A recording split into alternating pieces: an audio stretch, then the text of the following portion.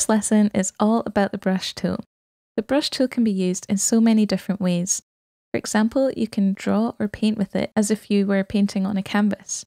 And actually, you can create some amazing pieces of digital art with it. You can also use the brushes just like you would as a stamp. You can use them to add texture and detail to your designs, so they're very versatile.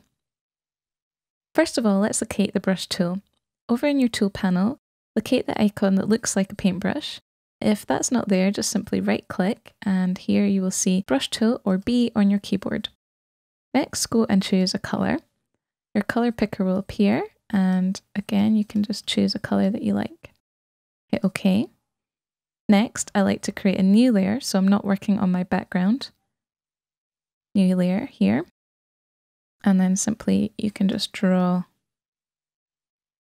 onto your canvas. So that is a very basic way of using the brush tool. I'm just going to delete that now. Next, I'm going to show you how to install a brush and use it. In this course, we have included a free design kit, and I'm just going to locate that now. So I have my window panel open, and within the kit, we've included some peach floral brushes. So simply double click on this, and your brushes will be automatically installed onto Photoshop. Doesn't look like anything's happened, but I will show you how to locate them. So I'll just make that full screen again.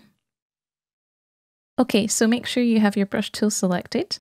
And here at the top, this is where you can choose the type of brush you want to use. So I'm going to click to open this, and right down at the bottom, you will see all your floral brushes have been installed into Photoshop. So I'm just going to select these grey leaves first. Now I'm going to hover over onto my canvas, and you can see a preview of how the brush will look. First, I'm going to create a new layer, and I'm going to change the colour. Stamp your brush onto your canvas. You can see now that you have an image. You can then use your Move tool to move this image around. Okay, so I'm going to show you some other options now. I'm going to delete that. I'm just going to locate my brush tool again, and I'm going to change my brush. I'll select these leaves, and hovering over your canvas, you can preview how your leaves will look. You can also change the direction by using this, or you can change the size. You can make it a lot smaller or a lot larger. Now, as you can see, it's quite fiddly using this size slider here, so I'm going to show you a shortcut. If you hit Enter on your keyboard, it will take you out of this menu. Now locate your square bracket keys on your keyboard, and using the right bracket, you can see that your brush will enlarge. If you hit your left bracket, it will make your brush smaller. Now you can also choose the colour as well.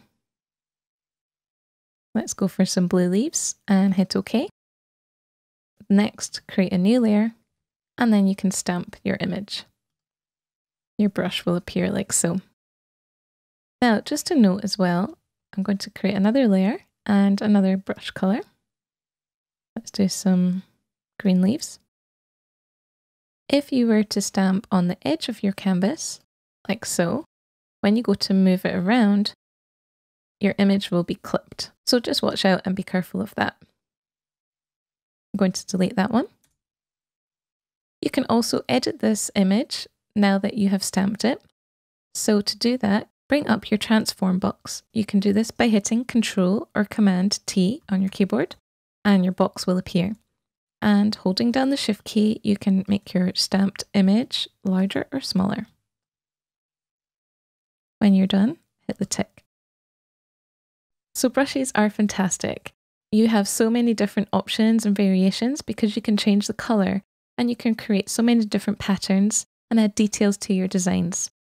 We will be using brushes later on in our projects, so I recommend installing the brushes that are included in the kit.